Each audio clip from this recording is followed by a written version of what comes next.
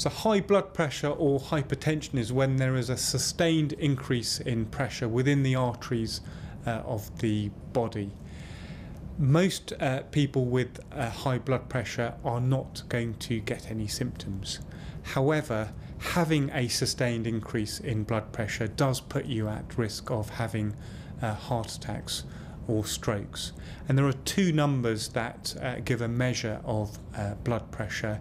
There is a high reading which occurs when your heart is pumping, and then the lower reading tells you what the pressure within the arteries are when the heart is relaxing. And probably both readings are important when talking about your blood pressure.